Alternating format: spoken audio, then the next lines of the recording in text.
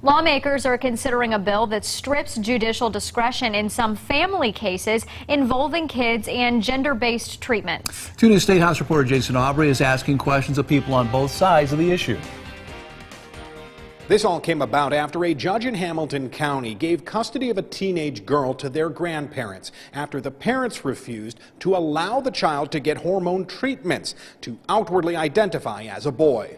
Back in February, Citizens for Community Values rallied against the court ruling in Hamilton County. Aaron Bayer talked to me via Skype about the new bill here at the State House. This is about ensuring parents are the ones in charge of their child's upbringing, not the state, not anybody else. Bayer says the bill protects the family unit and compares it to the situation on the border with the separation of families. Children being with their moms and dads matters so much. And so the state should be very hesitant to interject themselves into that relationship. But Equality Ohio calls it the latest attempt by anti-LGBTQ extremists targeting transgender youth. This isn't about tearing apart families. It's about making sure that children receive the sometimes life-saving health care that they need and that their doctors believe that they need. She's not talking about the hormone treatments that Bayer and his group are upset about from the Hamilton court case.